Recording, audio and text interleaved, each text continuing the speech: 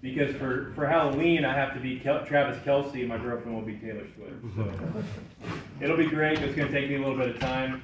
I think that's Jordan Wilson. There's somebody coming over there. Could you open that up for him, please? So we're having a couple weeks of some danger zone. Oh, it's going to be not even danger zone. It's going to be that bad. Anyways, hey, if you would go ahead and turn in your Bible, if you have a physical Bible, to 1 Timothy chapter 1. If you don't have your Bible but you have your phone, that works too. Regardless, I would love to encourage y'all to invest in a physical Bible. There's nothing like marking it up and underlining and highlighting and doing all that kind of stuff and getting your physical hands on some paper. Plus, you look like a special Christian when you have one carried around. So, what should it be, thumb, index, or not? Just if you're older than 60. That's how you can tell. Just if you're older than 60. Thank you. Okay, so hey, before we jump into tonight, I want to start off with this video from Billy Graham. Time is short. What is your life? It's even a vapor that appeareth for a little time and then vanisheth away. If someone had told me when I was 20 years old that life was very short and would pass just like that, I wouldn't have believed it. And if I tell you that, you don't believe it either. I cannot get young people to understand how brief life is, how quickly it passes. It seems like yesterday I was in school. Every one of us here has been given the same amount of time in a day.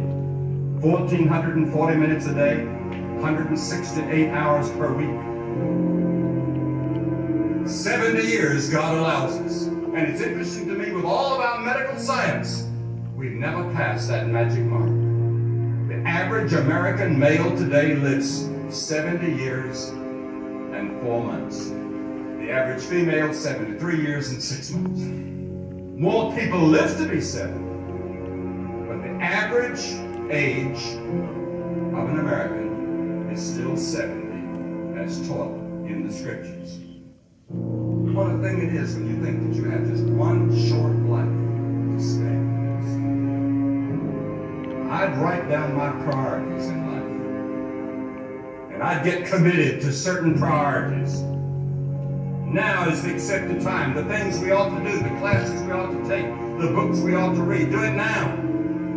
The family that needs you, spend more time now. Write that letter home now that you've been meaning to write. Money you ought to give now. Time for study, do it now. People you ought to witness to, do it now. Every time the clock ticks, it seems to say now. Today, if you will hear his voice. There may not be a tomorrow for you and for me, because there's a warning to time. Time is running out for all of us. Time is too short for indecision and vacillation. Do not halt between two opinions. Fools say that time is long. Every morning we have 86,400 seconds to spend and to invest. And each day the bank name time opens a new account for you and for me. It allows no balances and no overdrafts. If you fail to use the day's deposits, the loss is yours. The Bible says, redeem the time, because the days are evil. And the days in which we're living are very evil. If there was ever a time for the gospel that can transform the human heart, it's now. Jesus said, as long as it is day, we must do the work of him that sent us. The night is coming when no man can work. The night is going to come in your life. Yet there was a serenity about the work of the Lord Jesus. It's the quality of life, not the length. Jesus only had 33 years and ended on the cross. To the world, he was a failure at that moment. Yet at the end of his life, he said, I've finished what thou gavest me to do. It doesn't matter whether you live another year or 2 years or 5 years. Will your work be finished? Is there a quality to it? Is there a dedication to it? Suppose all of our members tithe their time to witness for Christ as we tithe our income for the church. Fill your heart with the Word of God. I found that those who know the Scriptures are the ones that have the power today. But we need men and women who walk with God. And if you do that, you too can finish the work that God gave you to do. And help us to realize the brevity and the urgency of time. And may we invest what little time we have in the kingdom of God. Time is short. And if you look around in this room right now, you'll see a variety of ages, a variety of people, a variety of life stages. Some in their 20s, some in their 60s, a few in their 70s. And just like Paul was doing to Timothy in this letter, he seems to be saying in this letter to his son in the faith, time is short. Know what matters. Understand what matters. Understand what you're being called to. And for every one of us in this room, when we think about this letter from Paul to Timothy, and we think about the things that Paul seems to be telling Timothy about the gospel, we say, doesn't Timothy already know this? Timothy, his son in the faith, a man that Paul left behind in Ephesus to lead a church. So why is he reminding Timothy of such basic principles? It's because we need to be reminded of that every day, every hour, every minute. Because we forget. Life happens, time is short. And today, when we look at the second half of 1 Timothy, we're going to see just what Paul highlights as the most important thing to understand about your time, and that's the gospel of Jesus Christ. So I really want to commend you for being here today. I know that we have long days of our work days. I know that many of you have families at home or a wife even potentially next door right now. You have things that you want to do, and even just fun things, right? Like Ryan, his Phillies are playing right now, and he told me right before class started, he said, this is more important. Wow. This is more important. And you said the same thing by showing up today, so thank you for that. And that's why I believe that this letter is for you. And this letter's for me. So we're going to look today at 1 Timothy chapter 1. We're going to start in verse 12. But before we start in verse 12, before we read 12 through the rest of the chapter, I want to ask you if anybody could give me a couple highlights from Kirk's message last week. What was Kirk talking about that Paul was trying to communicate to Timothy in the first half of chapter 1? Beware of false teachers. Beware of false teachers and endless genealogies and myths that don't matter. Anything else? That was a good summary, Chip.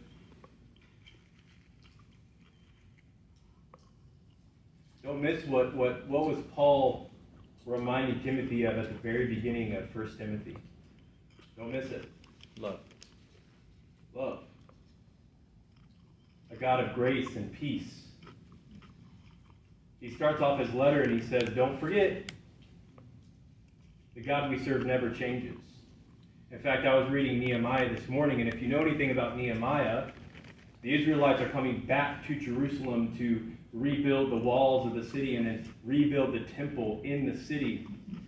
And in chapter 9 of Nehemiah, Ezra comes onto the scene. And Ezra's a man of God, and he starts to list in chapter 9. He says, hey, remember how God brought us out of Egypt? Remember how he gave us the law at the top of the mountain? And yet we worshiped a golden calf. And then remember how he forgave us, and we went into Israel, and then we began to intermarry with the foreign nations. And then remember how God sent us judges, and then we wanted to do what was right in our eyes. And then remember how God, and he just kept going through their history. We have to be reminded that God never changes, it's us. That's part of the reason why we need this letter today, just like Timothy did from Paul, to be reminded of what is true. So let's start off by reading verse 12 through 20.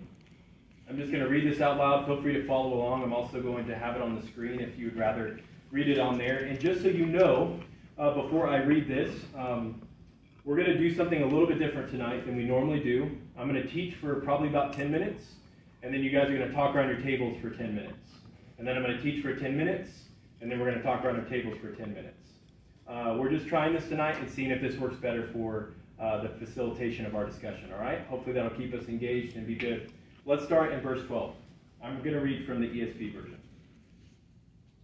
I thank him who has given me strength, Christ Jesus our Lord, because he judged me faithful, appointing me to his service. Though formerly I was a blasphemer, persecutor, an insolent opponent. But I received mercy because I had acted ignorantly in unbelief, and the grace of our Lord overflowed for me with the faith and love that are in Christ Jesus. The saying is trustworthy and deserving of full acceptance that Christ Jesus came into the world to save sinners, of whom I am the foremost. But I received mercy for this reason, that in me, as the foremost, Jesus Christ might display his perfect patience as an example to those who were to believe in him for eternal life. 4 more verses. To the King of the ages, immortal, invisible, the only God, be honor and glory forever and ever. Amen. This charge I entrust to you, Timothy, my child, in accordance with the prophecies previously made about you, that by them you may wage the good warfare, holding faith and a good conscience. By rejecting this, some have made shipwreck of their faith, among whom are Hymenaeus and Alexander, whom I have handed over to Satan, that they may learn not to blaspheme. So we're going to work our way tonight in 4 sections through these verses. And the first one that we're going to look at tonight, we're going to talk about the trustworthy service. What is this trustworthy service that we as Christians are called into, just as Paul was, just as Timothy was? Then we're going to talk about the trustworthy saying, which is just a fun other way of viewing the gospel in a fresh different way. We're going to pause for a second and look at the trustworthy one when Paul seems to break out into song and doxology randomly in the middle of this section. And we'll ask a question of why. Why did he do that? Lastly, we're going to talk about the trustworthy response and look at this dichotomy and this comparison between Timothy and Hymenaeus and Alexander. Because it seems to me that we have a choice to make. And either we can find ourselves in the lane of Timothy, faithful, true, pursuing the Lord, or Hymenaeus and Alexander, and shipwreck our faith. I know which one I want to find myself in. So the first section let's look at is the trustworthy service. This is verse 12 through 14. So Paul, which we could argue was one of the most Christ-like people to ever walk the earth, was not always Christ-like. Paul was born into a Jewish household, and at the age of 13, he was sent into Judea to learn from a rabbi named Gamaliel. Gamaliel shows up a couple times in Scripture. In fact, he's one of the people at Jesus' trial that asked a question. Are we sure about this? And he gets kind of beat down and pushed away. So he's understanding maybe a little bit of something. And Gamaliel was this rabbi and this high person in the order of the Jewish order. And so Paul is coming in, who he was then Saul. He was coming in at age 13 to learn from Gamaliel. Now this learning would lead him to be on track to become a member of the Sanhedrin. And a lot of you have probably heard that term before. You've probably heard the term Sanhedrin before. Now the Sanhedrin, to put it in our terms, it would have been like the Jewish Supreme Court, right? This was made up of 71 men who ruled over Jewish life and religion. Just like our Supreme Court is kind of the highest order of the law in our nation. Now, Saul would show up in Scripture for the first time at the stoning of Stephen, who was the first martyr of the church. and he would be holding the cloaks, or the cloaks of the men who were doing the killing were being laid at his feet, which just showed you how far Saul had already risen up in the ranks. I mean, he was the Jew of Jews and the Israelite of Israelite. He was the guy, all right? He was up and coming, younger, but definitely up and coming. Paul would then start a campaign against Christians. He would arrest them. He would actually go to Damascus in order to bring those Christians back to Jerusalem for trial, which could definitely lead them to their death. Now, this was all before his radical encounter with Christ on the road to Damascus that would change the trajectory of his life. And like you and I, Paul had a history of being an enemy of Christ before his conversion. So when we read, I want you to look real quick. I want you to look at verse 12 through 14, and you'll see that in verse 13 he says, "Though formerly I was a blasphemer, persecutor, and insolent opponent." Now, that might not make sense to the culture of his day, right? Because he was, like I said, he was kind of the guy. But he begins to understand after this encounter with Christ, no, I was his enemy. I was a blasphemer. I was his opponent. And sometimes we can read verse 13, like maybe you're like me, and at an occasion when you read those statements that he's making, you think, at least I'm not that bad. At least I'm not a blasphemer known as an opponent or known as X, Y, and Z, but may we not forget that we have all sinned and fallen short of the glory of God. That we all deserve death because of this. But that we have been extended a life in Christ through his substitutionary atonement for us while we were still sinners. And while we were still sinners, we were Christ's enemy. The Bible says that somebody would hardly die for a good man. Who would die for a bad man? Think about your own life. Think about the people in your life that you would say right now that you would die for. Now, I want you to imagine somebody who has wronged you, who maybe in moments of your life you have viewed as an enemy, who maybe you have been at odds with, or maybe you just kind of know them a little bit, but you're like, that's a person I would never want to spend time with. Now imagine dying in their place. It's almost uncomprehendable for us to understand, because we even hesitate probably to die for some people in this room. David would die for me. I'm his father. For sure, I know that. Yeah, he's told me. I can see it in his face. You guys have a good relationship. But we would hardly die for each other in here, and I'm not saying that to shame each other. I'm just saying we love each other. We care for each other. Jesus died for us when we were his enemies. And Paul began to understand that when he was going to Damascus, and Jesus appeared to him and said, "Why are you persecuting me?" Now, if you know the story, Saul wasn't persecuting Jesus specifically. He was persecuting his church. He was persecuting his body. And yet Jesus was equating that with persecution of himself. And so we must understand, as we get into this scripture today and we get into this teaching, we must understand our position with Christ, just like Paul did. I can't imagine how it must have felt when Saul was blinded and he was led to Damascus by the people he was traveling with. And he spent 3 days without eating or drinking anything. Can you imagine how dark that place must have been for him? Just sitting there in agony, wondering, what have I done?